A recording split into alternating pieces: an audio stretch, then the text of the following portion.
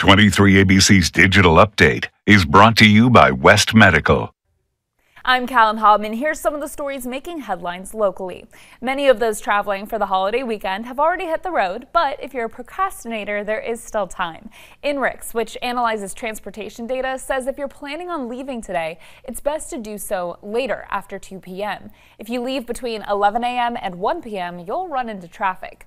No road congestion is expected tomorrow, and if you plan to return home Monday, it's best to hit the road before 1 p.m. Chances are you'll hit rush hour traffic and holiday congestion between 4 and 5 p.m.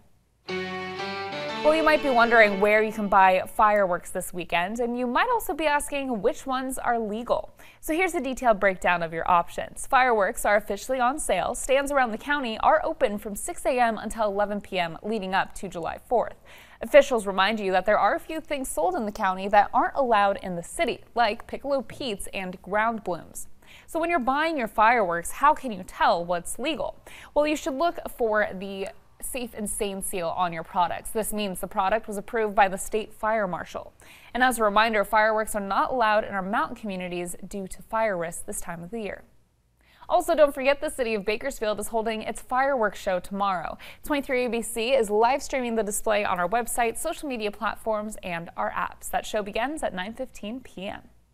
Well, now let's take a look at our weather forecast. As we head into the holiday weekend, we are expecting a high of 100 degrees today and tomorrow as well. So it's definitely going to be a hot one for this 4th of July. And if you take a look at this coming week, we're seeing a really similar temperature for the coming days.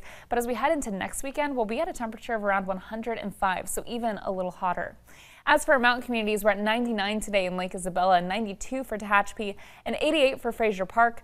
Really similar temperatures out there for 4th of July. We'll be at 98 tomorrow for Lake Isabella, 89 for Tehachapi, and 87 for Frazier Park. And we'll stick around those numbers heading into next week. But if you take a look at our extended forecast, Lake Isabella is expecting triple digits once again. And as we head into next weekend, we'll be at 106 for Lake Isabella, 96 for Tehachapi, and 94 for Frazier Park. That's a look at what's making headlines. We'll have another update for you later today.